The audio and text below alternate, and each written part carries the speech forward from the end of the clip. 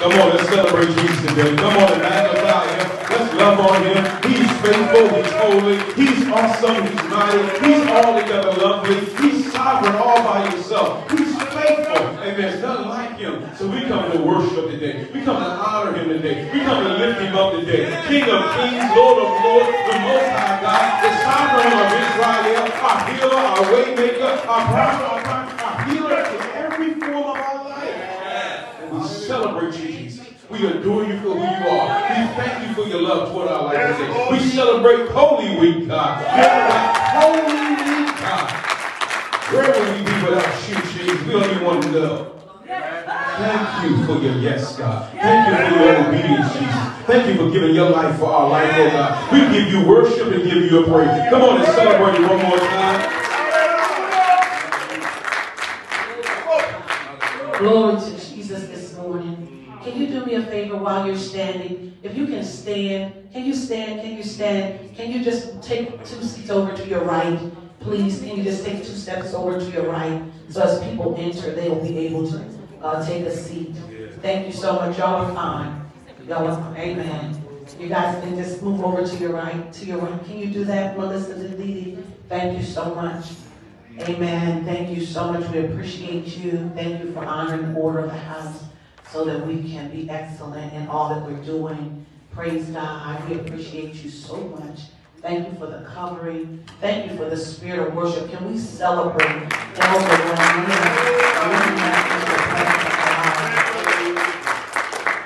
Thank you, Father. Just celebrate his goodness this morning. Is anybody else excited about Jesus Christ today? Glory to God. Pastor David just reminded us just in worship of the excellency of God as we enter into one of the most holy weeks of the year. This is Passover. This is Holy Week. And sometimes we've been saved for so long we've forgotten where Jesus Christ snatched us from. But if you could take 2 seconds and just remember where you were without Jesus Christ, where you would be had it not been for the Lord who was on our side. I don't take for granted this morning if we're standing here in the presence of God, because without the Lord on our side, we don't know where we would be. But thanks be unto God who always, every single time that we think it's not going to work out, look where we are right now. Sometimes we think we did it by our education, by our associations, and by our affiliations, but we did it because of Jesus Christ. He alone is worthy. Amen. There is no God who is like our God. Can you give him the glory? If you're watching this film on social media or any other platform, we introduce to you again Dr. David B. Mills, the senior pastor of Through the Word Church, and we celebrate God here today. Give God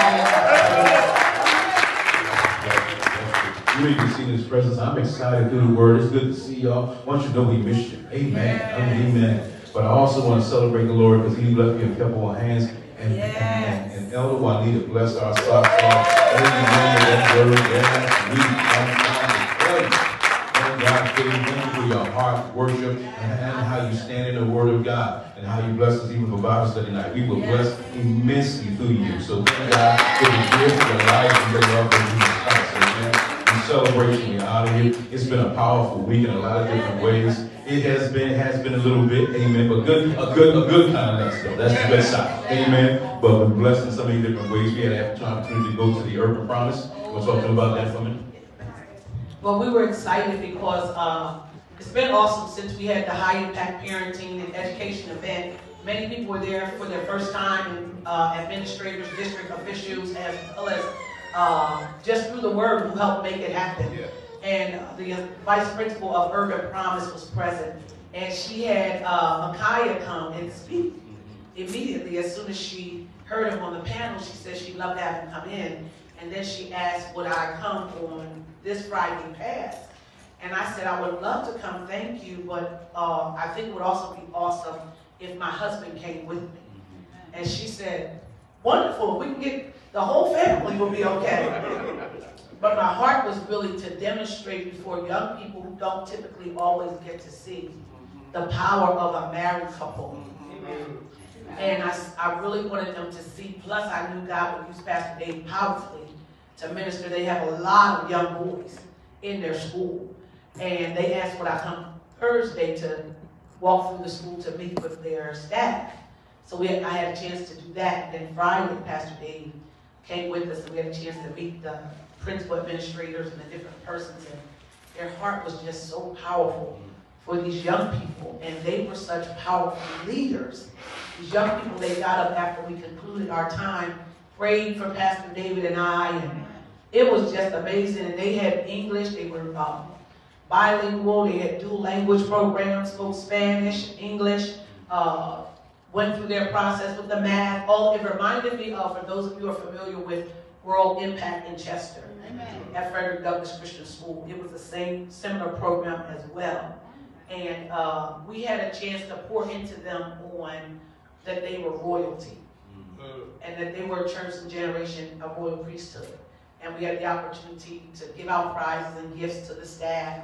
But God really used the moment to impact. We thought most, especially the children who were high schoolers and middle schoolers, who were very engaged, very excited, couldn't wait to share and participate and win prizes. But they were also very astute with the Word of God. And so I was so excited when God used, when Pastor David came in, because he's such a handsome chap all by himself. He was dressed from top to bottom in a beautiful gray pinstripe suit, and when he walked in, the young man said, oh, he's sharp. Oh, he's sharp. And what was funny about that to us is that that's normal for our generation. But for the generation that we're living in, they're not accustomed to always seeing men come in, suited down with ties and shoes and all that. Although we've gone through COVID and we've become a sweat nation, that has not lost its advantage. Because just like those young people noticed it, those young boys, they immediately looked up to that before he ever said a word.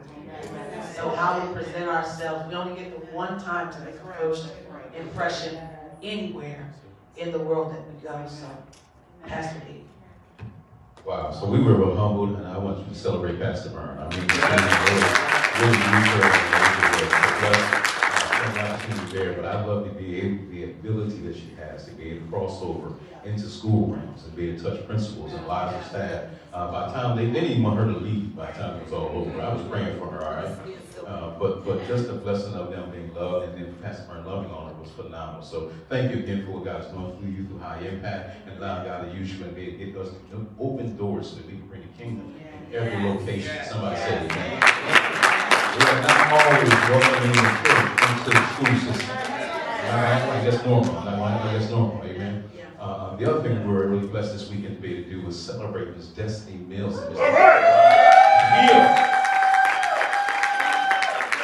you to all the grandparents so that your children could be there as well. You're welcome. Yes. So they had really surprised Destiny really good. It was down on the National Harbor. He had planned everything. Him, Christian, and all got together, planned the day where it was going to be at. And look out, he had got a red carpet for her and the whole stand. And I was like, okay, all right, you're all right. You know, so. What really blessed me was it ended up being like close to 60 people. And they lined the sides of the red carpet. When she came, she didn't really see it. Then she saw it. She just started losing it. Bust out crying, do the stuff. But what was a blessing to me was to watch all of his friends and her friends watch them get engaged.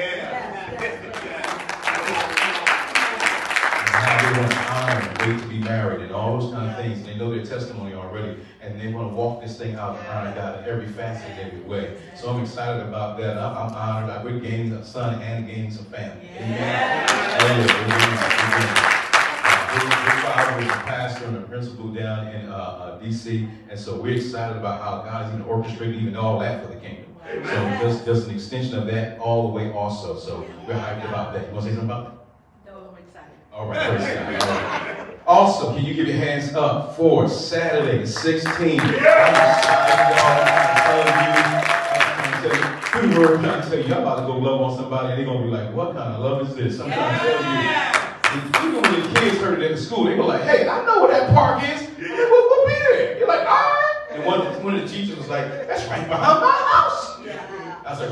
your backyard. Praise God. All right? Come on out, get loved on and get poured into. And I want to thank all of the partners that have sown into. We already bought the first 100 boxes. That's a done deal. We're now about to purchase the second 100. We need about 4 or 5 more partners to knock out that last 100. So help me with that and the idea of knocking that out. Our partners online as well as here. People from away have already sown into. So we're almost finishing that up even this week. I'm going to knock that out and order the 200 boxes to feed 200 families. Amen. I'm going to be Pastor Dave, okay? We're just praying if you're watching online and you're sharing this video, come out. There's going to be prayer tables, community resources. There's going to be the food boxes given out. There's going to be moon bounces for the kids. There's going to be Rita's water ice. There's going to be so many things that are taking place. And there's going to be food that we're going to be cooking on that day. Donated by Councilwoman Oliver. Say the first name for me, Ken. Xanthia Oliver, who are partnering with us to make sure that day is going to be amazing. So we're looking forward to it. We're going to be there at 12 o'clock sharp. The first 200 people will get those boxes of food. Moon bounces will kick off. There will be an Easter egg hunt at 1 o'clock sharp. Yes, dear. 1 o'clock sharp. The Easter egg hunt goes off, and there will be prayer all day long, and we just look forward to welcoming you. Bring your family, bring your friends, make a day of it. Kick off Resurrection Weekend with your families and prepare, expose them to something that's awesome, and then come back on Sunday morning at 10 a.m. as our young people and our families celebrate Resurrection Sunday. Amen. Give God a hand clap of praise. Can you celebrate Deacon Mike with us? It is his 40th birthday.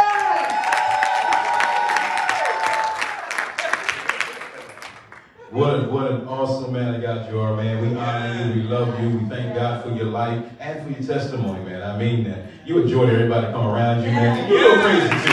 You're a little crazy too, you know what I mean? Amen, amen. Everybody y'all need to have a Peter in their life. Yeah. Just in case you get crazy up in here. Peter Mike will show up. Praise God. Amen, amen, amen, amen, amen. So, but we love you. We thank God for you. Thank God for your demonstration as a married couple, too. Yes. It is a powerful testimony to life and the idea of what God is doing on the earth. We love you, man. Proud of who you are. Appreciate you, man. I want you to know happy belated birthday. Yes. Amen. Amen. Amen. And this is, again, Holy Week, where we get to celebrate the triumphal entry of Jesus Christ as he's headed to this incredible place called the cross to die for you and me, so that me and you ain't got to die. That's right. But then he goes to hell, so me and you ain't got to go to hell. Yeah. Then he raises up and gets authority and all that, so we can get authority and all that, and we can live out here. And he don't even run back to heaven. He hangs out for 40 days to display just how powerful he really is. Yeah. And he says, I can leave because now I got other people that can display just how powerful I really am. I love him, and I thank him for his sacrifice and his love for us week. And this is the week that he celebrated and came on the idea of a donkey. They celebrated him, and they began lifting up palms of who he was. They began singing, Hosanna, Hosanna, in the highest. Say Hosanna. Hosanna. Yeah, that means hallelujah and highest praise to our King and our entry of who he is. Yeah. So today we're going to celebrate him. It's Palm Sunday. Yeah. Amen. There's the hustle going to come. We're going to strip the voice today. Pray for our palms. Amen. Hallelujah. Come on, let's give God praise. This is holy coming up. Hallelujah. We'll be thankful to our Lord God. Everyone, please stand in the building, please. Glory to God. I'll be coming from Mark 11 and then go right into prayer over our palms. Amen. Amen. And when they came nigh unto Jerusalem, unto Bethany and Bethany, at the Mount of Olives, he sendeth forth 2 of his disciples, and said unto them, Go your way unto the village over against you, and as soon as ye be entered into it, you shall find a coat tied, whereon, hallelujah, never man sat. Loose him. Yes. That's what God's saying today. Loose him. Yeah. Glory to God. And bring him. And if any man say unto you, Why know ye this? Say ye that the Lord have need of them. Yes. Lord has need of us. Yes. And straightway he went, hallelujah. He will send him hither. And then they came their way and found the coat tied by the door without a place where two ways met. And they loosed them. Hallelujah. And certain of them that stood there said unto them, what do ye? Loosen the colt. And they said unto him, even Jesus had commanded that let them go. And they brought the colt to Jesus and cast their garments on him. And he sat upon him. And many spread their garments, hallelujah, in the way. And others cut down branches, hallelujah, off the trees and straw them in the way. And they that went before and they that followed cried, Hosanna! Yes. Hosanna! Yes. Blessed is he that cometh in the name of the Lord. Yes. Blessed be the kingdom of our father David that cometh in the name of the Lord. Hosanna in the highest. Yes. Father, we just praise you. Hallelujah. We praise you this day, God. We thank you, God, that you covered us with hyssop, God, on the doorpost of our souls. God, we thank you for the blood, God. Hallelujah, that covers us, God. We thank you for this Passion Week. We thank you for this Holy Week. We thank you for this Passover week, God. Glory to God. Father, we know that these are mere elements, Father. Hallelujah, of what you have done for us. As we shout a Hosanna, as you come into our life. Hosanna, that you sing with us. Hosanna! Glory to God. Without you, God, where would we be? We would be nothing, God. So, Father, as this event takes place on today, God, as we give up these palms, God, to every individual, those that are on, hallelujah, looking on the air, Father, and Facebook, and those that are here, God, let us be reminded of what Jesus Christ done for us. So we thank you today, God. We pray for each strand on this branch, God, that we give it in remembrance of you, God. In Jesus' holy and precious name, let us say, Hosanna! Hallelujah.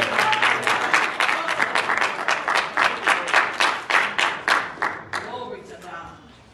Wow. Let's go ahead and celebrate the Lord today. Come on, give him praise today. We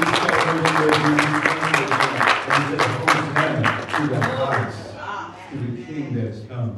And Father, we praise you today, God, that you by your Spirit continue to lead us, and God, and then you get the glory and the honor. We celebrate who you are, our Savior, our Lord, our King, our waymaker, our provider, our protector, our hope, our strength, our deliverer, our friend, our comforter, God. Thank you. Today, bless this time. Show yourself mighty. You get the glory. In Jesus' name, amen. Amen. We're going to celebrate him for who he is and honor him for who he is. And I'm thanking God even today. Thank you, Mr. I appreciate that. And thank you, God, so much for what he's doing and the way he's working in the lives of his people. Amen. And I'm also thankful for just how much the love and the prayer that you have through the word in over our life. I want to celebrate you for having prayer every day of the week.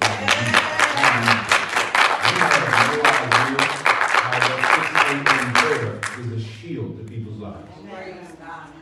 To be doing it for over 3.5 years is phenomenal. Yes. I mean that. I mean, some days, when Pastor Burns on the women first, I'd be like, all right, then when we get on, we're going to have to go ahead and go in too, because you know what? But the love of it is being able to find out how people love prayer and learn how to pray together. Amen? Yes. I want you to do me a favor. I want to pray for somebody even right now. Let's pray for the Bratcher family even right now. Yes. Father, we pray now in the name of Jesus. You by your Spirit will comfort them, Father God. Keep them even now. We pray for the brother-in-law, Lord God, even now. We thank you that even now. You said the affection for the prayers of the righteous availeth much. You said in your word, Father God, asking and shall be given. She shall be found, knocking shall be open. So we come touching your ring, Lord God. You said we're 2 or 3 touching the ring. What's up they ask of them, the Father? So move by your Spirit even today, Father God, over the brother-in-law, Lord God. Intercede and intervene. Father God. Move by your Spirit and renew strength, Father God, and redeem. Come and read Byron even right now, God. Come and with your grace, Father God. You said that you in your promise, God, that when we are weak, you are made strong. Yes, so even now, God, even in weakness, God, you show up, God. You show up like never before, God. You get the glory, you get the honor, you get the praise. You get the devil, God. You are Jehovah Rapha. Thank you for being the healer you are, the strengthener you are. Father God, thank you that even now, you said you answer even yet while we pray. God, thank you for answering even right now. Show yourself, God. Getting the glory, getting the honor, getting the praise. We celebrate you by faith and count it done. In Jesus' name we pray. Amen and amen. Hallelujah. He alone is worthy of all the glory and all the honor, and he is sovereign all by himself. And again, through the word, I want to thank y'all again for sowing into and making that outreach possible next week. We're excited. I believe it's going to be an impact. It's going to bless people's lives. So come on out with your red t-shirts on or whatever you got. Come on out. We want to minister to some people and love on them. Amen. I was speaking with a pastor this the other day. He said, well, how do y'all do it? He said, well, y'all have somebody that purchased stuff? I said, no. He said, what do you mean? I said, we just buy it. Yeah. And then we want to make a gift. He said, now how did y'all go out on that? I said, the Lord said so. Come on. He said, that's it? I said, that's it, man. The Lord has told us to feed people. We've been feeding people since the pandemic. Amen. He said, what I want them to make sure to know is that the church is alive and well. Yes. And yes, it's Resurrection Sunday. And I know the church inside knows how to celebrate it. But there's a world outside that needs to know how much it is. I think the world outside need to know that the church is still thinking about it because Christ is still thinking about it. Somebody say amen. Amen. And by the way, somebody tell you look good today. Amen. Somebody tell you, okay, well tell your neighbor for me then. Yo, you look really good today. You really good. You look really good. I know it ain't easy. You ain't got to work for you to tell somebody you look good. You know what I'm saying? Amen. Pastor Burton look good today. Oh, all right. I don't want to lose my train of thought. Praise God. Amen. Praise God. Amen. Join me in the book of Luke chapter 22. Book of Luke chapter 22. Book of Luke chapter 22. Excited about, again, what God is doing, how he's proving himself so mighty. Again, we will have leadership. Our last class of leadership training is tonight. Oh, my goodness. Last 6 and 7. And then we're back online as far as our men's group, as far as 7 to 8 p.m. also. So we've been doing that. We've been blessed in so many different ways. And the guys have been showing up and really pouring out their heart over battle cry, what it is to be a man that is free from the idea of being incarcerated emotionally. Man. Whew. Y'all have no idea how much, not only have y'all been blessed by me, but how much Brother Jacques been blessed by y'all. Amen. Y'all stories, y'all testimonies, the ability about how y'all let y'all hair down, if you got hair, that's if you got hair. But how y'all let y'all hair down, and how you're real, how you're transparent. The vulnerability in the group is overwhelming. I had somebody ask me, are they always like this? I said, yes. He said, this is a safe space. I said, it really is. And it blows my mind about how men can talk about real issues in their life and get healed. Yeah. And if you happen to have a husband that happens to be in the group and you feel like he's gotten a little bit more emotionally free, can you give the Lord a little bit of prayer?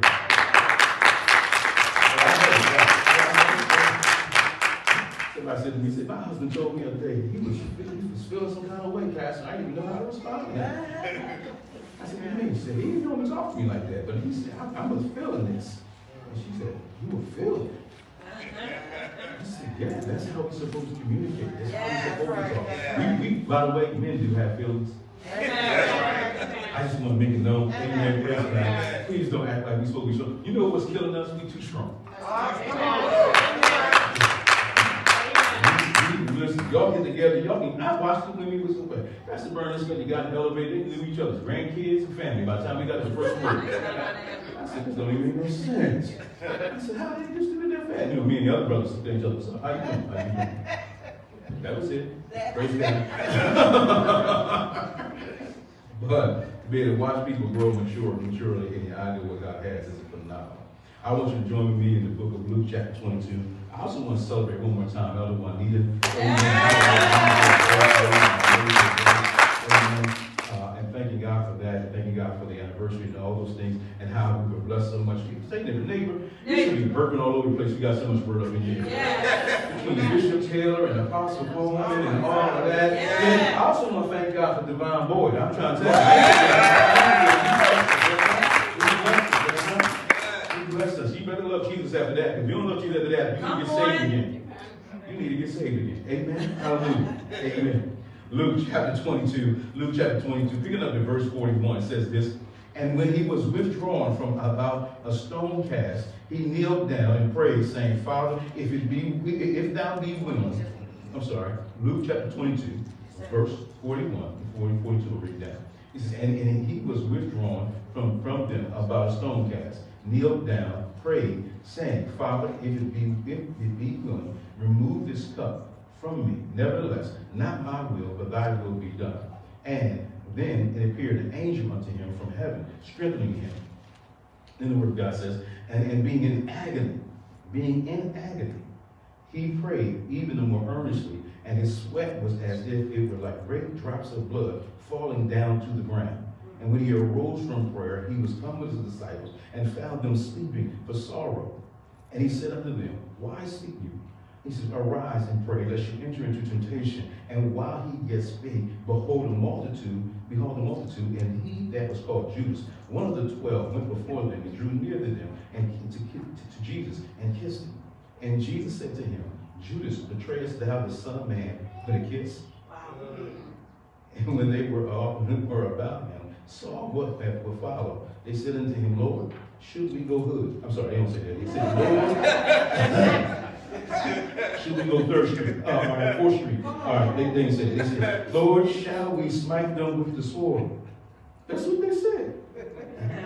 He said, and one of them smote the servant on the high priest, cut off his right ear. And Jesus answered and said, suffer you this so far. And he touched his ear, and he healed it. And Jesus said unto the chief priests and the captains of the temple and the elders which were come to him, he says, be ye come out and as against a thief with swords and staves or sticks and clubs. He says, and when I was daily with you in the temple, you didn't stretch your hands forth to me then. He says, but this is your hour and the power of darkness. And the Bible says, and then they took him, led him to be brought to the high priest's house, and Peter followed afar off. Father, we thank you. We magnify you for who you are and you by your Spirit. Thank you for your incredible, phenomenal, unstoppable, unchangeable love for who we are. Yeah. It is mind-blowing and confusing all at the same time that a God like you would love us with the kind of love you love us. Yes. I pray that even today we decrease, that you would increase. Thank you for your anointing to destroy the yokes and bounds of every burden. Help us to hear you, to understand you, and hear what you want to do in our life, with our life, and even through our life. Move by your Spirit. Thank you that your word will never return to your void. It will accomplish what it's sent out to do. It will prosper in the words been sent. We expect you. We believe you. We trust you. We honor you today. In Jesus' name, say amen and amen. Say this with me. Neighbor. Sometimes you're going to have to deal with trauma, triggers, and truth. And what will end up being is cross-therapy. What will end up being is cross-therapy. That's right. I think some of the issues in the idea of our world even today, if you look at it, you realize that there's so many things going on, and even in this season of our world and in our life, there's so many things happening that can be affecting everybody around us. And many of us, that we're supposed to become so spiritual, we act like we are not emotional. Yeah. And so many times we can even become very sterile, even in the church. Amen. All right, we'll bring our shock on Sunday, but then we'll bring our depression to meet us on Monday. And we'll act as if we don't deal with anxiety, we don't deal with adjustment disorders, don't act like you don't know. And in case you don't know, most of our heroes, they had, guess what, mental issues. A lot of them had to deal with issues in their life, that even though they love Jesus, but what I love about God is that he knows all about us and still loves us. Yes. Let me say it one more time. He knows all about us and he still loves us. Amen. He knows my uprising, my down sitting. He knows my depression and my anxiety. He knows my adjustment disorder. He knows my OCD. He knows all kinds of stuff about me and still loves me. Amen. So tell me, neighbor, don't trip. I already got somebody that loves all of me. Yes. Thank you, Lord. He loves all of me. And he loves all of me. Even with my triggers, even with my trauma, even with that, he loves me through my trigger and my traumas and loves me with the truth so that I can have the therapy that I need and walk out this life and show the world what kingdom really looks like. Yes. Somebody say amen. Amen. And so even this week, as this coming week happens with Passion Week, one of the great things about it is our country is in the midst of a lot of different things. And look at this. Can you imagine a 2-year or 2.5-year therapy session? The world is in a therapy session for 2.5 years. COVID has moved us to the couch, put us on a room, and made us see ourselves that we couldn't even get away from ourselves, so we had to deal with even ourselves. And some of us would rather shout over it. After you shout, no, it's still there. You want to praise, but after the praise, you still got that same problem. You know what? We want to give, and even when you give, you still got to get rid of the thing that when it gets out your heart, then you ain't got rid of it, you let something out your hand, but I didn't get anything out of my heart. Wow. Somebody put it this way. They said your trauma is not your fault, but your healing is your responsibility. I said your trauma is not your fault, but your healing is your responsibility. Amen. You don't believe it? That's why Jesus says, work out your own salvation. Yeah. You say, but there's some other parts of you, you're going to have to play a role in saving too. Come on. We got to work some stuff out. There's some stuff in us that even though your spirit is saved, your mind is not. That's why it says, be not conformed to this world, be transformed by the renewing of my mind. Say, God, help my mind. Okay, y'all rest of y'all just too cool. You have never had bad thoughts, never struggled with the idea of a memory that came back, never dealt with the idea of anxiety or fear or depression. I know none of you have. Come on, Pastor. And as a church, sometimes what we have done is we have mislabeled people and made it so that you can't even be human while you in the kingdom. And what's crazy is the greatest one among us went through anxiety, went through depression, went through adjustment disorder. The whole idea of going to Calvary is somebody going through anxiety. The whole idea of somebody going to Calvary is somebody passing through depression. The whole idea of somebody going to Calvary is somebody going through adjustment disorder. He's adjusting, and we won't talk about it in the church. Come on. So then we can't deal with it. And in the world, they got issues, at least they know. The world know. We the only ones acting like we don't know nothing. We're acting like we got to be perfect, even though we know all of us are imperfect. Come on, Jesus. Somebody say, help me.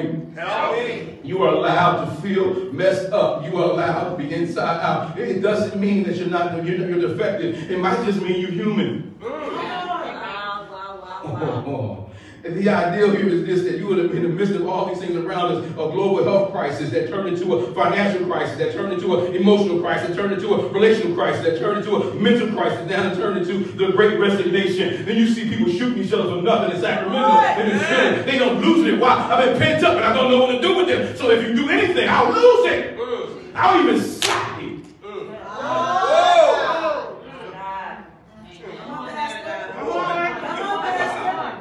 Because I can't control myself. Wow. And I don't know I'm dealing with really issues in my own life that if I don't deal with will affect your life. Yes. Amazing. And if you never heal from what hurt you, you will end up bleeding on people who didn't even cut you. Wow. If you don't deal with what's inside of you, deal with my angst, my issues, my own little endings, idiosyncrasies, and proclivities and affinities that we have. And I know you deep, but we all got infirmities. I know you deep, but we all got inadequacies. I know you say, I'm not saying you say, it's your problem many times. Let me just go ahead and do it out here. Jesus got up with a perfect body that wasn't perfect. And then he walked around showing everybody you can have scars and still have success. Yeah. You can be wounded and still win. And we're trying to show nobody I ain't got no scars. I've never been wounded. I ain't got nothing over it. You don't even look like Jesus. You don't even know. Because he was walking around with bruises. He was walking around broken. He was walking with stuff. And he was proving to them. I'm walking around with among men with stuff happening in my body and wasn't scared to tell nobody. Because my real authority is my authority over what hurt me won't stop me. Yeah. Somebody says, excuse me. Do you know about trauma? Have you had any triggers? I know you can't answer out loud right now, but it's going to be all right. Praise God. Somebody say amen anyhow. See, the truth of the matter is that sometimes the idea of feeling the need to be busy all the time is actually reducing the trauma. See, trauma in response means that it's fear-based because I will never slow down long enough because I might have to deal with my own self. So I don't want to stop, because if I stop, I'll see me. Because if I stop, I have to talk about them. I've had a real conversation with you longer than 5 minutes. And me might slip out, and you might see me. I don't know if I want you to see me. So I'll see you later. God bless you. Praise the Lord, brother. Hey. Where you going? I'm getting away from you, so you don't make me see me. So all through our life, we're dealing with stuff like an unprecedented social upheaval, great resignation going on. We even got a war happening, and we act like nothing is happening around us. We acting like this is normal, and it's crazy that you in the midst of an abnormal stuff trying to be normal, and you know it's abnormal. You know what? You might need to see somebody.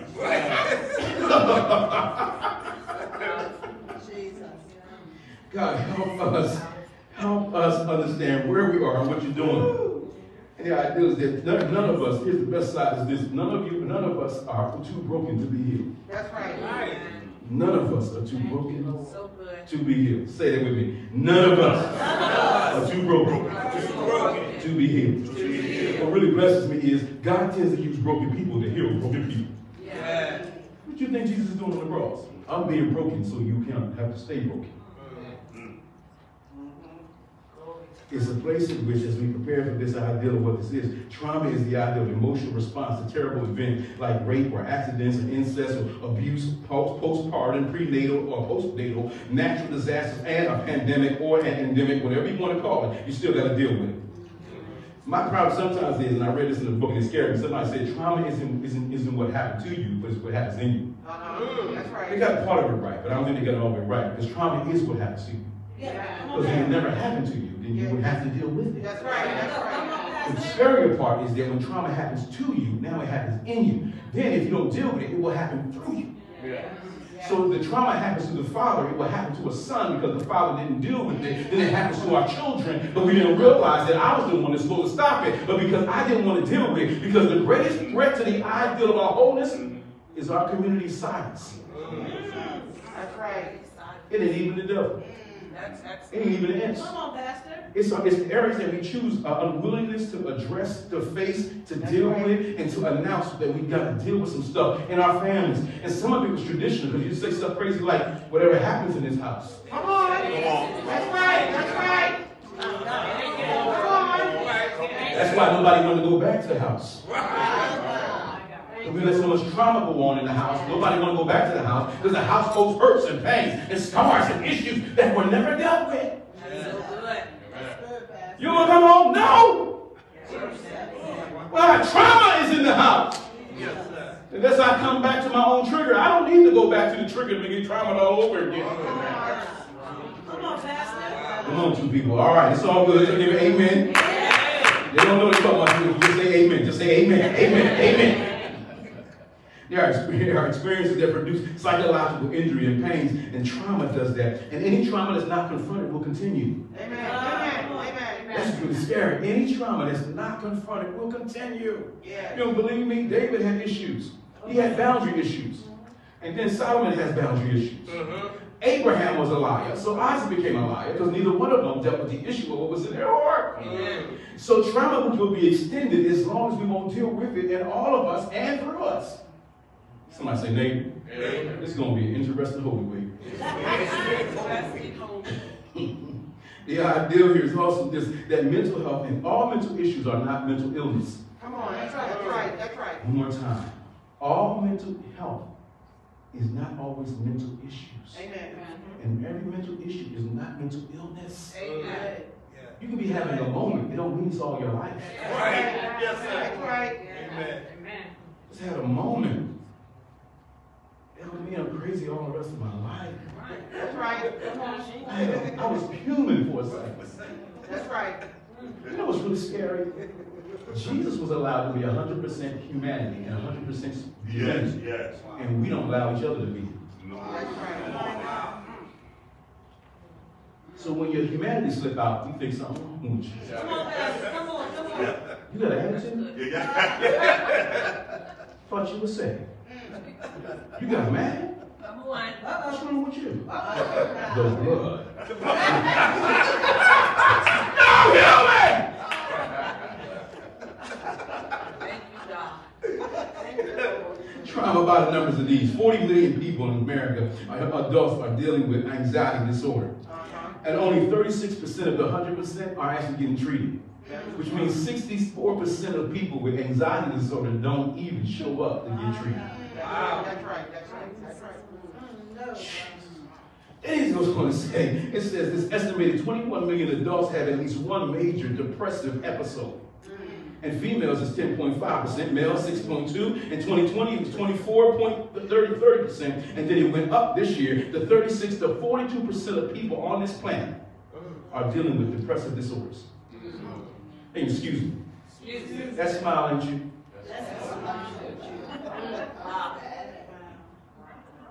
We know how to put it on. We know how to show it on. We know how to be, you know what I mean? I'm going to turn it on, because when I walk back to my car, I'm going to turn it right back on. I ain't even going to get across the parking lot. I'm just going to get to the car. And as soon as y'all turn your head, you know you ain't tired. What you tired is faking. I'm tired for not being for real. It takes a whole lot not to be for real for a whole day. I mean, we get through 2 hours of service on Sunday. I can do 2 hours. We praise Him, glory, hallelujah. Hey, that's out. Yes. I can go take me that. Maybe because I was faking for 2 hours. Wow. It takes a lot of energy to fake. Yes, it does. Yes, it does. Yes, it does. The highest age range for disorders is 18 to 29. Second highest level is 45 to 64. I'm talking about trauma and not dealing with the trauma we have. Somebody say amen anyway. Amen. Again, the greatest threat to our mental and emotional healing is boldness, is our silence and our avoidance. It's not that we don't know something wrong. We just don't want to talk about it. That's right. That's right. Amen. Amen. Why are you sitting in the room with the lights on? With the sheet over your head. Oh, Jesus. On a work day. Uh-huh. Ain't took a shower in 4 days. You all right? Damn. You may be all right. Sitting in the dark. That's right. With a sheet over your head. Not taking a shower in 4 days. Something going on. And sometimes we got to be willing to deal with the stuff that nobody else wants to deal with. That's right. Somebody say amen and amen. The idea of our indifference, our ignorance, unwillingness to address it, the traumas and the triggers that deal with our life. Not only that, but it's true also most of our heroes, a lot of them in the Bible, had some trauma issues. Yeah, Peter, he probably was bipolar. Come on, you know what I mean? I'm going to die with you. Who are you? I don't know that, man. You bipolar. And you got an anger management problem too, because you swum on folk. Sweet. Jesus is like, dang, dude. I'm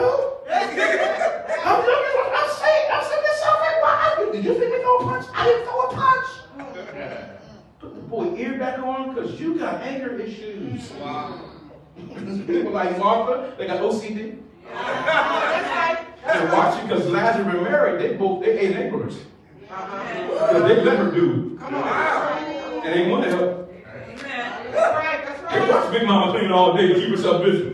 And they ain't going to help one bit. Mary Magdalene, she got multiple personality issues. She had 7 demons in her. Come on, stop playing. Hello. Oh, yeah. You got people like Elijah, you know what I mean? He got depression. So he got manic depression. A woman said, I'll kill you. And he took off running. And never came back. He left everybody. Left his friends, left his family, left everybody. And watch this. He ran to a cave. That's depression. So some of our actual heroes now. Love God. Know how to worship. Go to church. But they have trauma issues.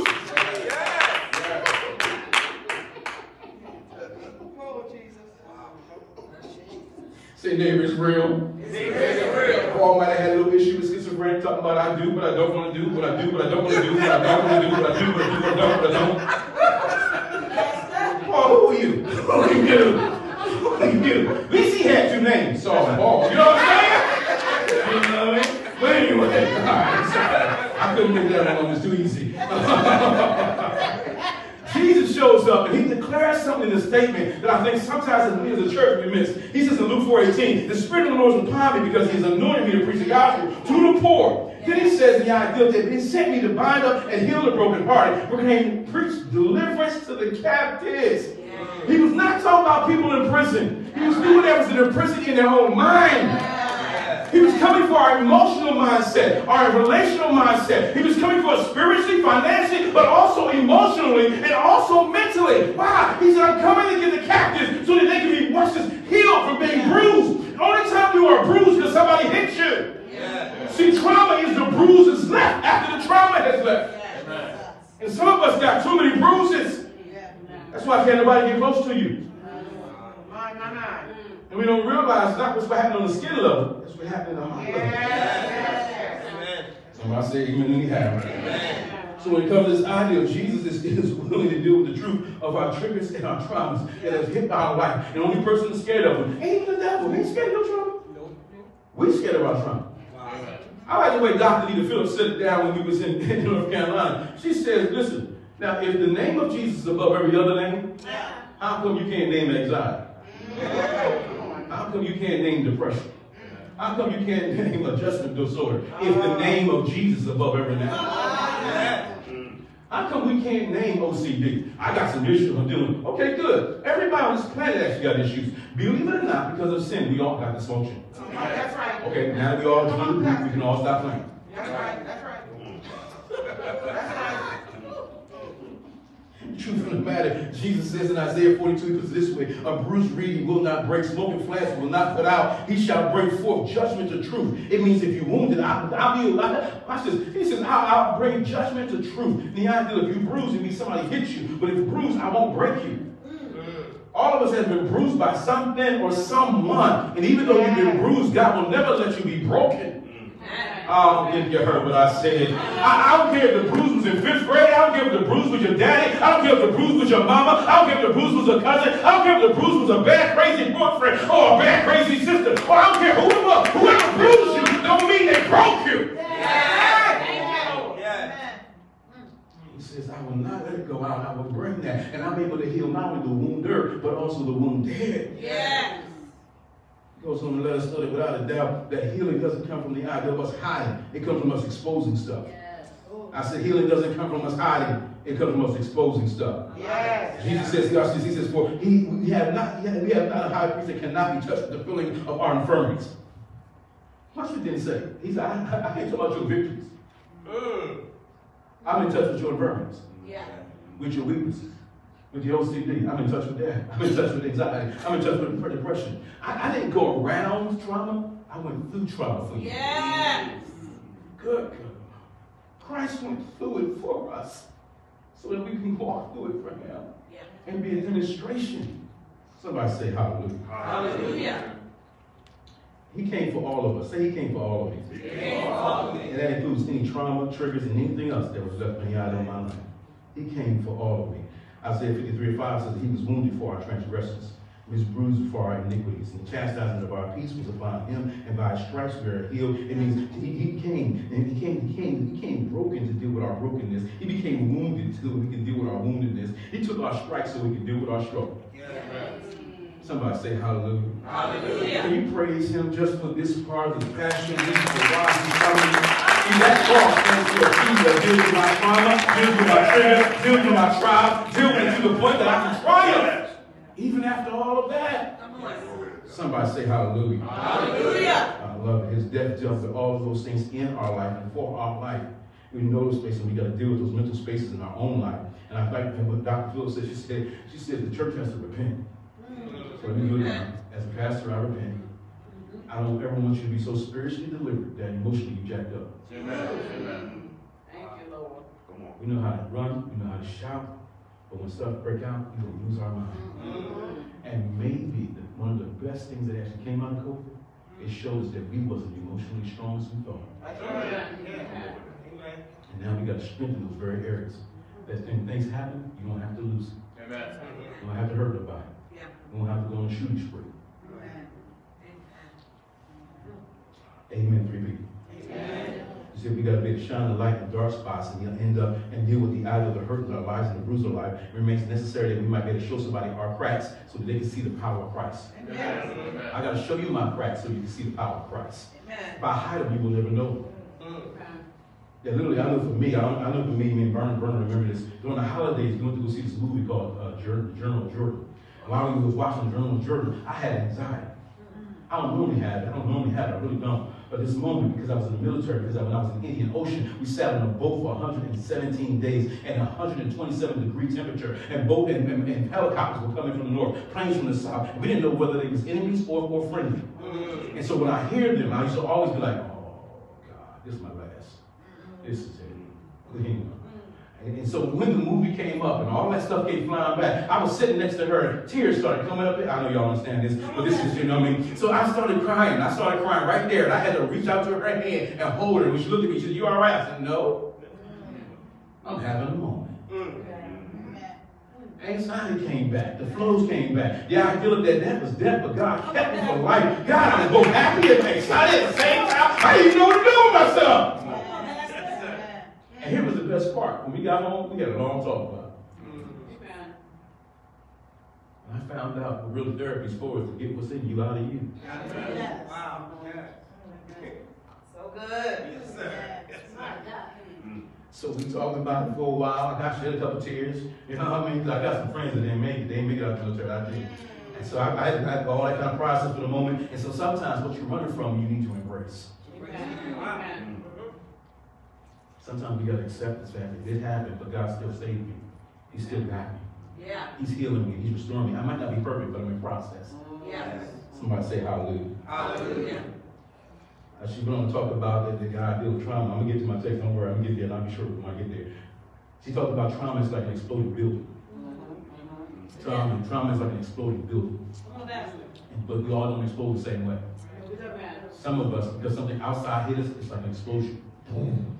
And it shakes everything and everything falls. And then sometimes some of us are because of implosion. And the implosion, what they do is they set detonators on every level, and then when they explode, boom. You don't see the explosion, it contains it. And there's some people in our lives that are walking around, and the reason that they got hardness and coldness. Yeah. Wow. Wow. Good. Swear you, no! Come on, Pastor. You all right? No, I'm all right. You all right? No, you about to fall. Yeah. You about to blow up. You step back for a second. And sometimes we don't deal with any of those things. And the more times we put these things in our heart, we're going to end up exploding and falling down and having an implosion in our life because we carry too much. You were not meant to carry everything in your life all your life. That's right. Amen. Sometimes it's an earthquake, and the idea is there's things that you can't control around us, like this pandemic. You couldn't control that. But it shook everything around us. Shook our homes, shook our jobs, shook our family, shook our finances. But you still standing. Look at you, wonderful self. Praise God. Sometimes it hits an impact, baby. And perhaps you said something was encouraging. You said the average emotions last 5 minutes. So if you can hold on for 5 minutes, you can make it. Yes. I said, dang. That's so good. Yes. That's why I didn't kill that person. That's why. I made it to 4 minutes and 59 seconds.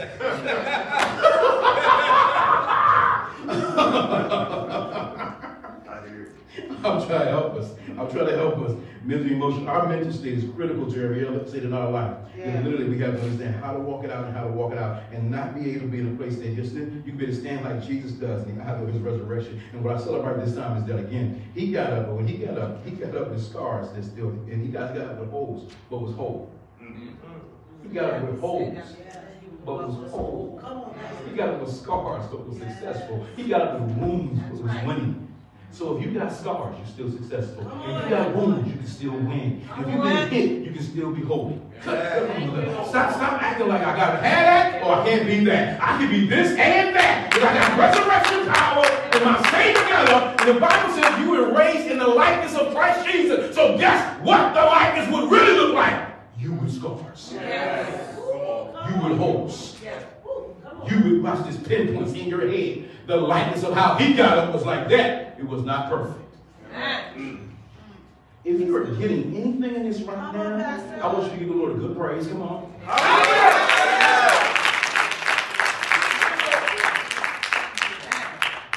In the text, Jesus headed the idea of Calvary, on his way to Calvary. He's having his whole Passion Week moment. He's flowing in that kind of stuff with the boys. Then he turns and messes them up. They had a great time. They were singing Hallelujah last week. This week they're talking about crucify him. Anyway, on the road, he's on the way there. Then he turns to them and says, the Son of Man must go to Jerusalem and must be killed. And then they start looking at each other. Killed? Didn't he raise Lazarus? How they gonna kill him? You do. Oh, come on, can't be. Sometimes when people in your life, they don't even trust the words that come out your mouth.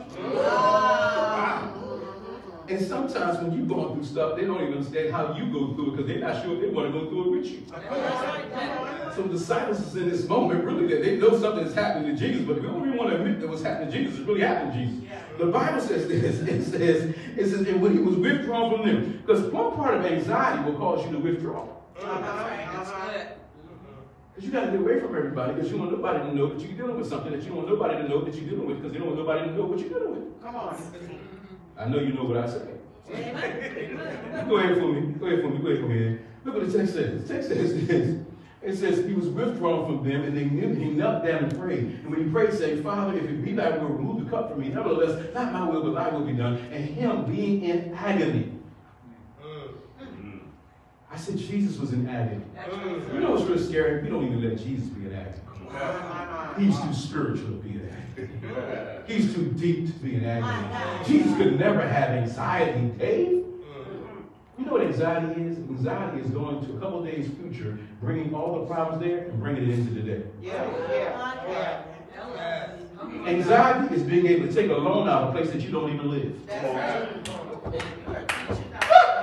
Come on, it ain't even happening. You're talking about what's going to happen by the 15th. What's going to happen by the 30th? Do you know I got to go see the doctor? Do you know what's going to happen next week? No, we don't know. You don't either. And God said, take no thought for them. So you're dealing with stuff that ain't even in your pay grade. It ain't even in your pay grade. If it comes past the day, it ain't even in your pay grade.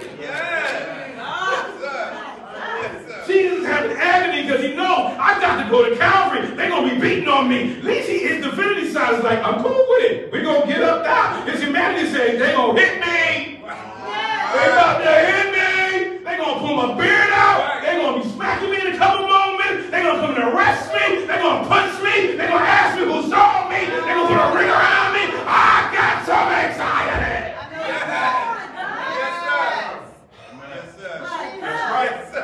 And he turns around. Why he in agony? Watch your friendships. He prayed more earnestly.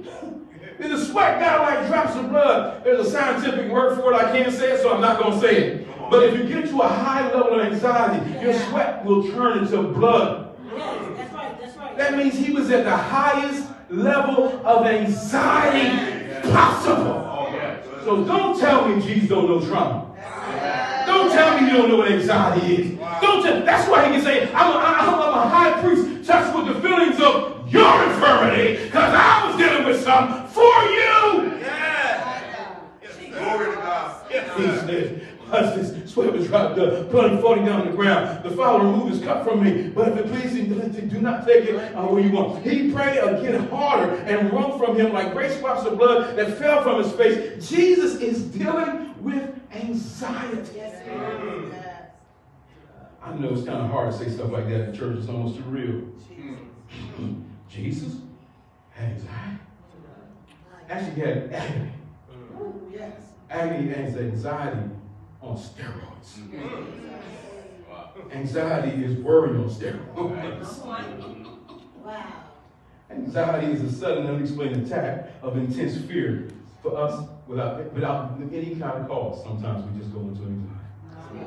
And sometimes we made our fear more powerful than our faith. Amen. And it will happen. And it can happen to any of us. Say amen. Amen. You will have it for a moment. That don't mean you got to keep it. Amen.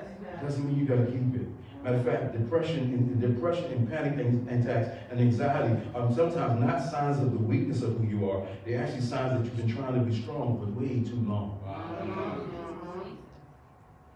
That we haven't talked to somebody about what our real issues are, the weakness that we need to deal with. And Jesus is trying to have a conversation with his boys, but they can't get sleep. And it's terrible when you got anxiety and all your friends got depression.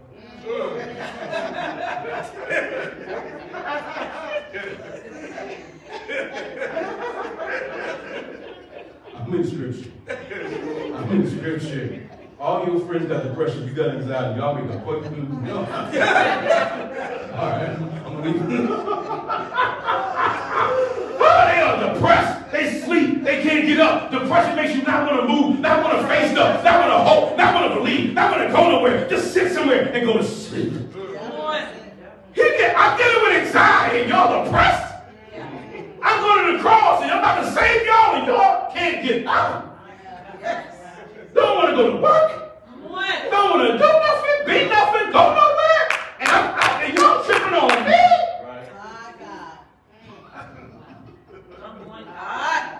Say to your neighbor, that's a little bit too real.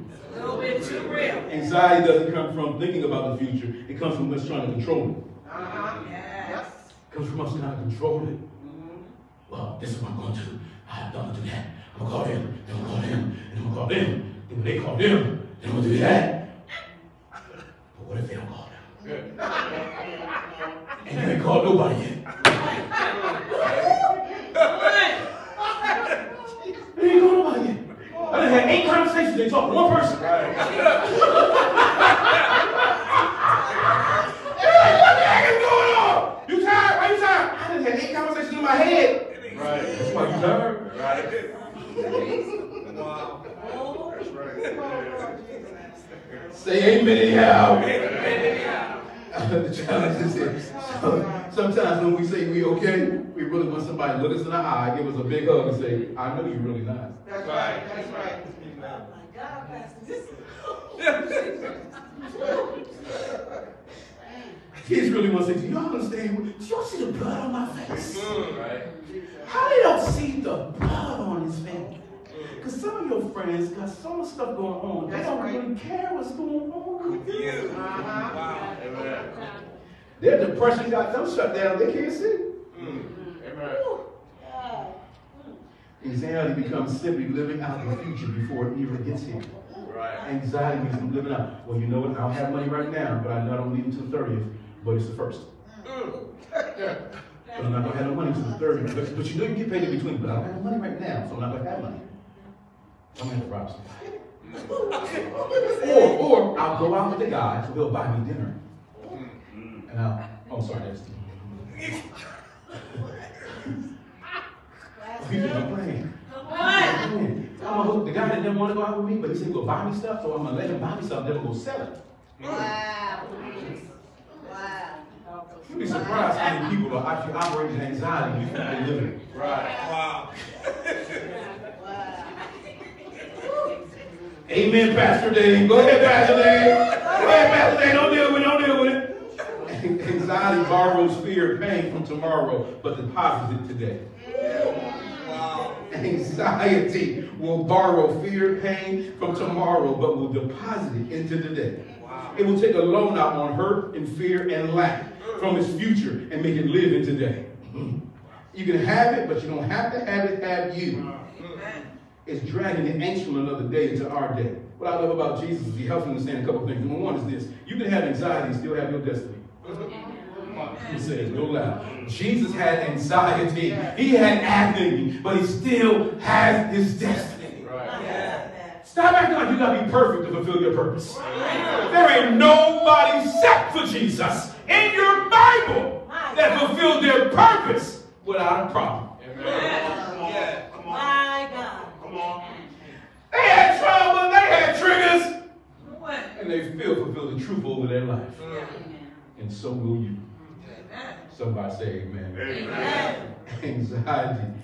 Anxiety is a real issue. We got to really be willing to deal with it and really be willing to address it. Emotional trauma sometimes is the result of events that leave us feeling deeply depressed. Helpless and acute trauma is sometimes from a single event. Chronic is repeated. Complex trauma is a multiple exposure to events over and over and over. There's prolonged, there's agony, distress, and all that kind of stuff. And some of our greatest heroes, again, struggle with the idea of anxiety. And some of them, the idea of it as a whole nation.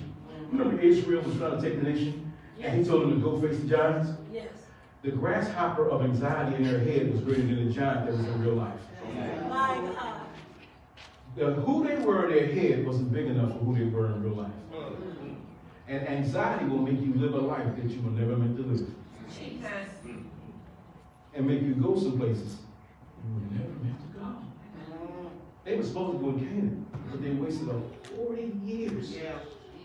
A moment of anxiety took their destiny away from them for 40 years.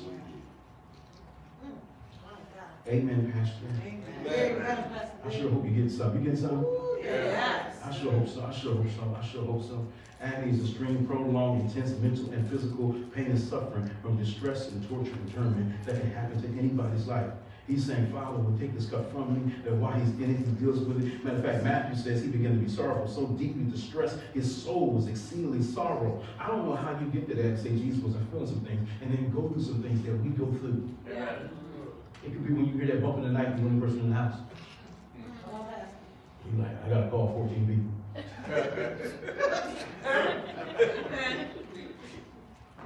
Come on. Unless you got somebody with you, you go, hey, can you check on me? And what's amazing to me is the person sometimes. Sorry, I know.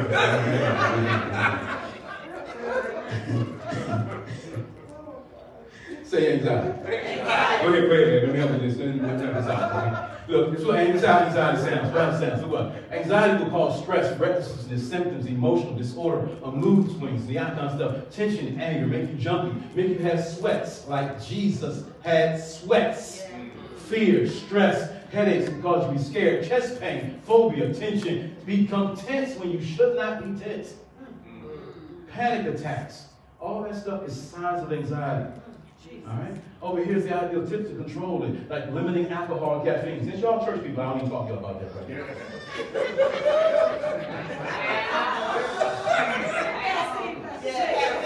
Caffeine. see, that stuff can...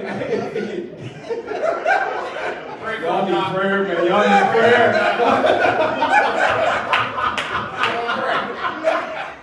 It can aggravate the idea of the anxiety and panic attack because you got that. Caffeine does that. I'm not going to say nothing about that.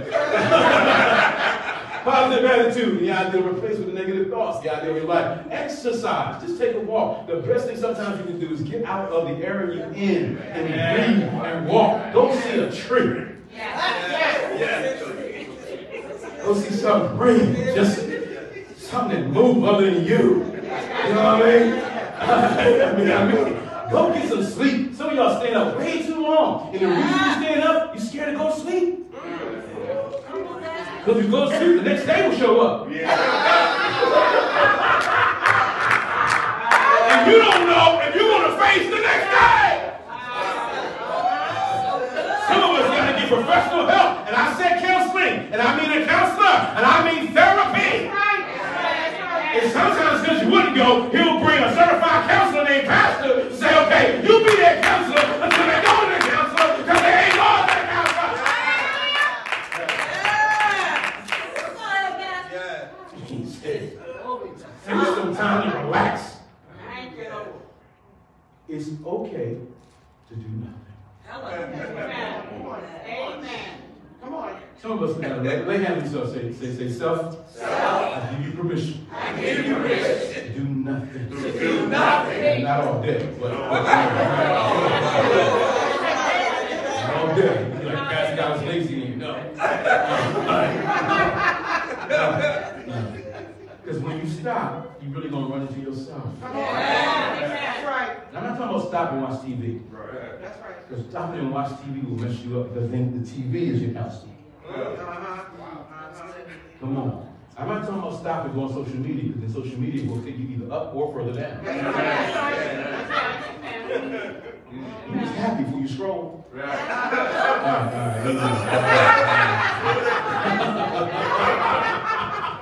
All right. You can act like you don't know. Go ahead, help me out. The second piece of this thing is he says, watch this. He says, casting all our cares and our anxieties on him because he cares for us. Philippians puts it this way, the idea of the truth that can help us deal with our trauma is the idea that be not anxious. Even scripture says we deal with anxiety. Jesus dealt with anxiety. How in the world are we going to act like we don't have something when it shows up? Come on. He says, be not anxious but for nothing, but in everything through prayer and supplication, with thanksgiving, and request renewed unto God, with the peace of God that passes understanding, will guard your heart and your mind in Christ Jesus. Whatsoever is true, whatsoever is honorable, whatsoever is just, whatsoever is of good report, and whether it be lovely, whether it be commendable, if there be any excellence, if there be anything worthy of praise, think on that and stop thinking on how jacked up you are. What you didn't do, where you failed, where you missed it. You thinking too long on stuff God said, stop thinking. That's right. You know, it goes on to say in Matthew, therefore, no, be not anxious about tomorrow. Tomorrow got enough anxiousness for itself. Sufficient is the day of his own trouble. And I like this one. Anxiety, Proverbs 12:25. Anxiety in a man's heart will weigh him down. That's right. But a good word Sunday morning will make me glad. Shoot, I needed that word. I'm about to hit somebody. ahead. Let me go. He says, look, I want you to see it. I'm intentional about this morning because I know some of us will go see somebody, so somebody will go see us. His name is Jesus. Praise God. Amen. You can take a picture of it. I want to take a picture of it. I ain't going away with food. Take a picture of it, take it home. Go through it on your own time. Amen. Find out what are all these symptoms, the tight chest. Why am I swallowing like that? Racing heart. What's going on? Why am I sweating crazy all the time? But I'm preaching. Amen. Praise God. Amen. I'm sweating because I'm preaching. Chest pains, dizziness, all kinds of stuff. Numbness and tingling sensations. What is that sign of? Panic attacks and restlessness and feeling gloom. Because sometimes in our community, we won't deal with this stuff, so we die early. Good. Yep. Wow. Some of us could have lived, some of our people could have lived 15, 20 more years. Yeah. Yeah. Had they actually dealt with what was going on in their world. Yeah. Somebody say amen. Amen. If you get something, just give the Lord a quick shout. Come on. So even in that, then Jesus is so awesome. He goes on to say here, he says, after we walk through those scriptures, one of the things I read is interesting. Is the best cure for worry, depression, and melancholy and brooding is to deliberately go forth and try to lift up somebody else's sympathy. Yes. Rather than focusing on yourself. Amen. In other words, when you get depressed, go find a way to help somebody else. And it can help lift you out of there. It helps the dopamine change in your mind and your heart. Worry often gives small things gigantic shadows. Yep. Wow. That's so good. If it's out of your hands, it deserves the freedom to be out of your mind. If it's out of your hands, you can't try nothing about it. Then why you carrying it in your mind? Yes. Wow. Some of us, man, if we open our mind up, 1,900 people will get out. So we're carrying too many people in our mind. Somebody say amen. Let's go ahead. We're going to keep on moving. He says this one comes from. He says, he got up from prayer and went back to the disciples and found them depressed. And the scripture says they were drugged by grief. They weren't sleepy. They were depression. Full blown. He just told them, son of man about to die. He was like, you gonna die? Do you know we just been on that? I left everything. Yeah. I gave my boats up. We gave the boats up. We got that. Luke said, I gave up my practice. You know, man. He was like, he gonna die? Yeah, you know what? He said he gonna get back up. You see? Come on. I'm gonna need a drink. They didn't say it. I'm just messing. So the only reason I'm saying this is this is going to help me get to my coping mechanisms. Because some of us, they go find a drink for a coping mechanism.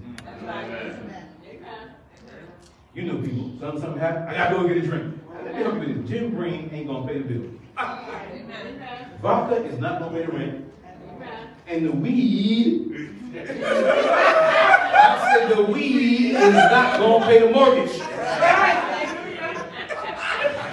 I said, I ain't scared. I know I'm pretty sure Sunday. I know my culture.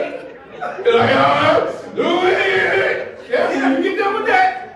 You still got the $550? I know you high, but it's your account.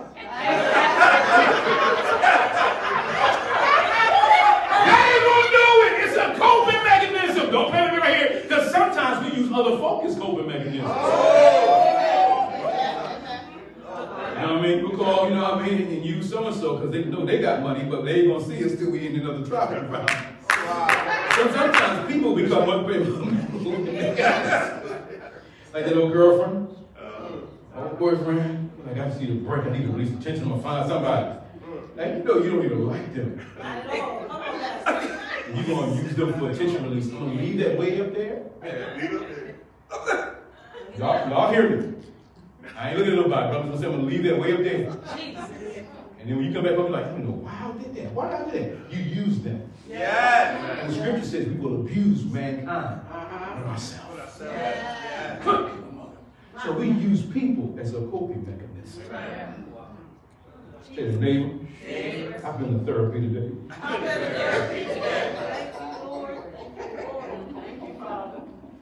He goes on to say, anxiety, listen, depression is what happens to you when you don't care about anything. But anxiety is what happens to you when you care about everything too much. It's the other sides of them. They hang out like kissing cousins, and they're just crazy. Anxiety gets you out there, but then depression be sitting you down and hold you. Somebody say, neighbor. I know somebody who really need to hear this. His name is me. His name is me. His name is me. People think that depression literally is the ideal of wearing black, but they're wrong. Depression is a constant feeling of being numb.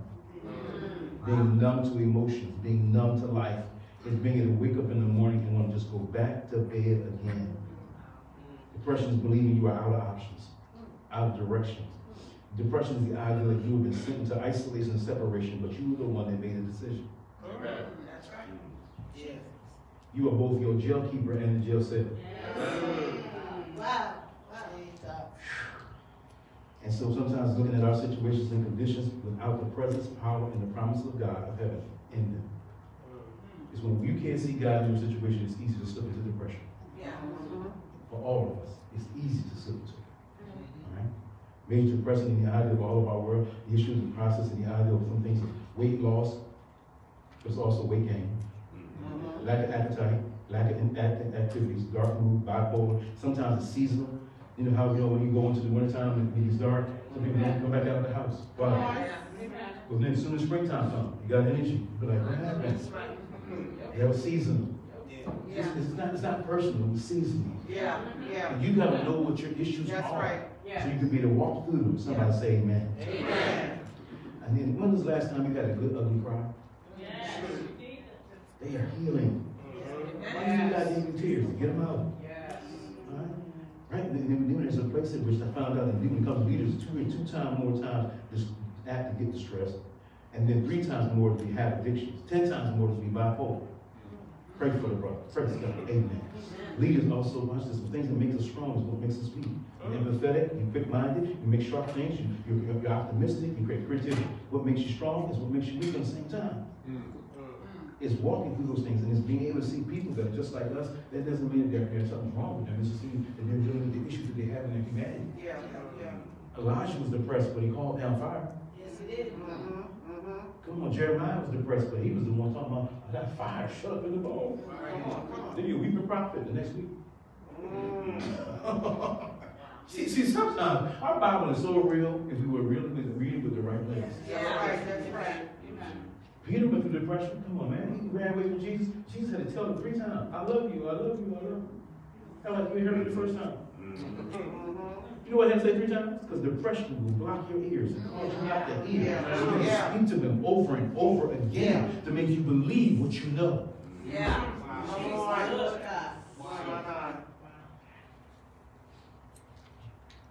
Tell your neighbor, I'm so glad. He's about to let us go right here. Go ahead. Take a picture of this. I ain't gonna read it. Take a picture. You read it on your own time. I want you to go up what it was really like, not showering regularly, not living in filth, not earning good grades when you could do it, but you don't do it. I'm tired all the time, no motivation, no energy, working so hard, you only work because you don't want to stop and run to yourself. All right? Depression can make you feel like, you know what I mean, you're not even a part of the whole world. It's a weird feeling that can make you become detached. These are real issues. Say real issues. Real issues. That sometimes as a church we don't talk about and deal with it, but we need to. The wonderful side of it is all through scripture talk. God actually talks about depression. We don't just call it depression because of other stuff. And when he says it, it kind of sounds really strange to us, but we don't put the labels on it. That's right. And since we don't put the right label on it, we don't end up with the right life. Amen. All right, I'm going to go ahead, Ed. This is what the word says about depression. He says, listen, come unto me, all you that are labor and are having depression. That's depression. And I will give you rest. The Bible says the Lord is near to the depressed because they're brokenhearted. He will save the one that's depressed because they're crushed in their spirit. The Bible says that the Lord is a stronghold for the depressed, oppressed, depressed. He's our stronghold against it. He goes on to say, stronger in a time of trouble. He's saying, you have turned from me with your mourning. He turned my mourning into my dancing. He could change my depression into a celebration. But not if I cover it. Not if I keep it. Not if I don't tell nobody, call nobody, share it with nobody. You can't even pray for me if I don't tell you. Amen. He goes on to say in Psalms 40, he says, he waited for him patiently, and he climbed my ear, my crying for him. He drew nigh to me in the pit of my depression, and got me out of the myriad hog. I don't know what a hog is, but it should be like a fog. That's what it means. It's the idea. It says, set my feet on a rock, making my steps secure. Why? Because when God gets us, he brings us out of depression, sets us in a good place. Then he says, get out your praise, because I got you out the place. Yeah. Just because I got out the place, sometimes I bring you to a church so you can get your praise out, so you can go ahead and bless God and bless him with not an old song. I'm going up the rough side. I don't need that one. I need a new song. I need a new song. I'm trying to help you. That's why I said a new song. You've been singing the same one too long. Song with praise. A song of praise to our God, that many will see and fear and put their trust in God, because I got out of my depression, out of my anxiety, and I'm happy. And everybody's trying to figure out, how did you get happy? I really got Jesus, and I really got joy. Yes! Yeah. Here's my close. All of us got trauma in some areas that we had to deal with. But you better learn your trigger. You better learn your trigger. What I like about it is that this situation tells me of another situation. The next verse says that Jesus started walking, and so was Peter walking with him, and then the mob shows up. And the mob shows up, Judas rolls up on him. Peter says, should we fight?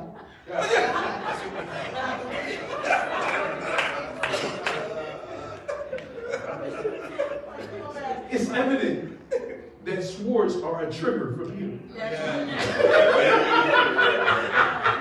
Peter don't need to be nowhere near a sword. He got playitis, you know what I'm saying? He needs anger management, you know what I'm saying? He swung before Jesus said anything.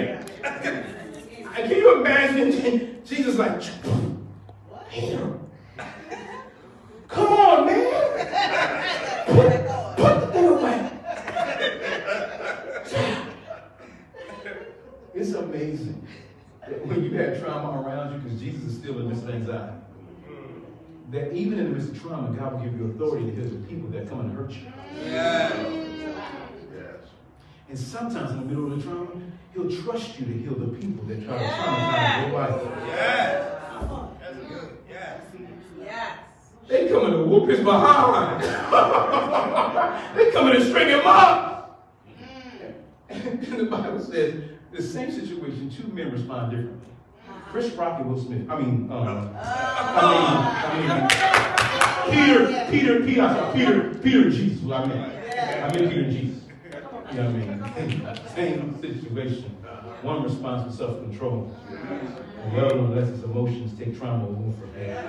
And anxiety and his fear take over, and his anger management just snaps out. He cuts somebody. Come on, Pastor. And in that moment, what I love is Jesus knows the anxiety that's in Peter. He don't even say nothing to him. But he's still working with him. And so what triggered Peter was one thing, but it didn't trigger Jesus. Right. And what they thought was going to trigger Jesus was, That's good. see, he was going to use a sword to trigger Peter. He used a kiss to trigger Jesus. Yeah. See, with love, kisses everybody. And he put the kiss love and kill him at the same time. And he thought when I kiss you, it would trigger you. Because you know who I am. Yeah. Come on. You know I'm coming to kill you. You know I just sold you out. Yes. Let me kiss you. For some of us, you know what? We would have punched the living. That's all right. But it didn't trigger him. Because Jesus knows his own trap. Yeah. But what I love about most is the devil didn't know Jesus' trigger. Wow. The scripture says, had they known when they crucified Christ, it was really causing him to go to hell. Watch this, why? Because when they triggered the idea of his arrest, they triggered his trial. Yeah. When they triggered his trial, they triggered the idea of courtroom. When they triggered the courtroom, they triggered the idea of him being beaten. When they triggered him being beaten, they triggered him being put on the cross. When they triggered him put on the cross, they triggered him dying. When they triggered him dying, they triggered him going to hell, taking keys, death, and hell, crushing the enemy, and getting back up. They didn't know. Had they known what they triggered when they triggered it, they wouldn't have triggered it. Oh, do you understand what I'm saying? There's some folks coming to trigger you, but they're going to go, oh my God, you're still trying. Yeah. I was coming to trigger your attitude, trigger your thought process, trigger you from the hurt, trigger you with the pain. I was trying to hit you so hard, you would never have the heart to get up again. But there you know, it was just a trigger, baby. Just a trigger. It would have been trauma, but it's just a trigger. Yeah. See, Bishop J said it this way: trouble can last, but trauma don't have to. Yeah. Trauma don't have to. Yeah. Jesus. And then I get up, and he gets up. I'm telling you, it's the best thing about this week is knowing already he's hit, but he's holding. Yeah. He's wounded, but he's whole. Yeah. He's beaten, but he's bad. Yeah. And he had nobody do nothing with it because you can live and be triumphant with your trauma and with your triggers. Amen. Stand to your feet, please. Thank you. One of the wonderful things of the Bible says there's a couple of things that we didn't realize that church does for us is actually therapy. We got this new thing called tapping. I don't know if y'all know. You ever seen your mom sit in the corner and she was like, let's see the old people that was in the front row of the church, they was doing this kind of thing. And sometimes they like that. They found out that endorphins and lutherans and these things are released when you tap yourself. You begin to heal yourself. They didn't even know you was going mental health. Then they said also when you move around, when you go around for hearing the offering or you dancing when we did marching in the church, you know that's moment therapy and movement therapy. Yes. Now, do you know that one of the best things they do for therapy is tell you to make a loud noise? Yes. So every Sunday we literally go to therapy. That's right. God is so wise and so loving and so kind. He's like, listen, do me a favor real quick. Just tap yourself. Just move around a little bit. Come on, tap yourself a little bit. Move around a little bit. Yeah. All right, now I'm going to let you let a sound out. You know, whatever sound you need to let out. Go ahead and let out. We call it praise here. Right. We call it worship here. Yeah. But you let out your therapy moment right here.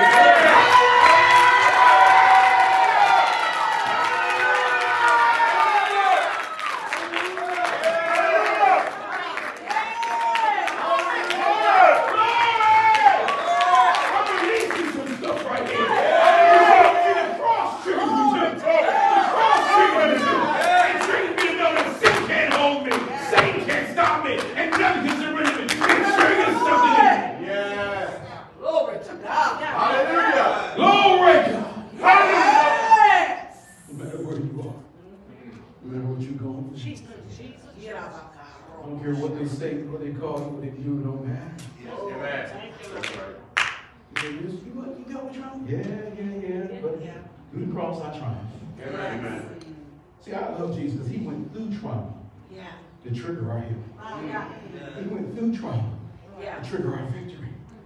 He became a victim so we had victory. He got hurt so we could be healed. He was wounded so we could win. He went through the trauma so we could be his trophy. So whatever the world say they got, they can look at us and go, oh, you're a trophy. Yeah. You got the same trauma I got. You still winning? You still living? You still listening? You still worshiping? You still trust? Come on.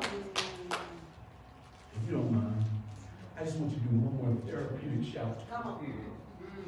Go ahead. Come on.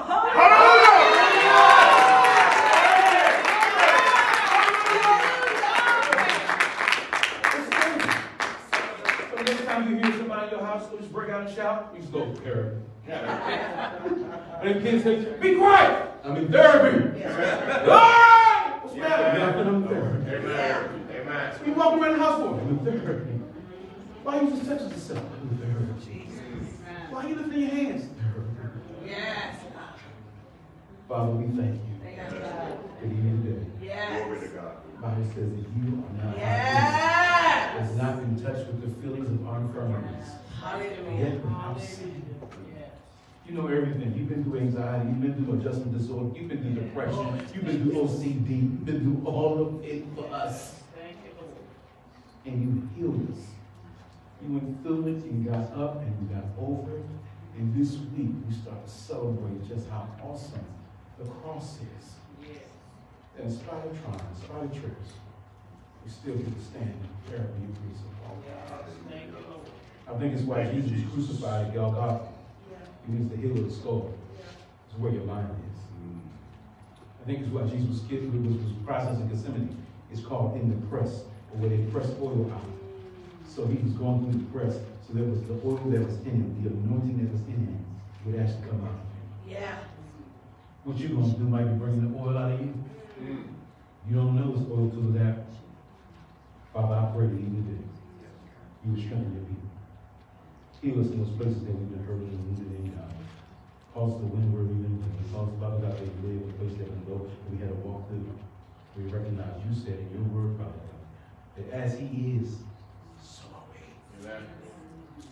I know our picture with Jesus may be messed up because when he got up again, it has holes. And when he got up, it has stars. So if you got stars and you got holes, you actually look like Jesus. Amen. Amen. Father, today, we embrace everything that we need. We receive your love, your grace, your forgiveness. Even in this moment, God, we release those that might have wounded us, that we might be free. Amen. You release them, God. They hurt us. They did something. But God, I can't be free holding them. Amen. And you came that I might be free. Yes. Today, we want to release those people even today. Yes. You said if you don't forgive others, you won't be forgiven ourselves. Yes. Ain't nobody holding up our forgiveness but us. Amen. Amen. Glory. Nobody's holding up our forgiveness but us. Thank you. Nobody else that powerful. Yes. We forgive them right now. Yes. We release them right now. And we recognize, God, we get rid of guilt, we get rid of shame. You said in your word, Father God, there's no condemnation to them that are in Christ Jesus. Yes. We walk out in the spirit and not in the flesh. Glory to God. There is nothing condemning me at all. Amen. Your word is true. I trust your truth over my trauma, over my triggers. Yes, God. I trust your truth. You are the way, the truth, and life. Hallelujah. Come on and give him a praise as we celebrate him.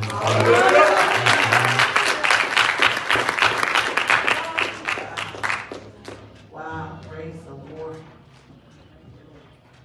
Yes, thank you, God. Yes, thank you so much, Pastor.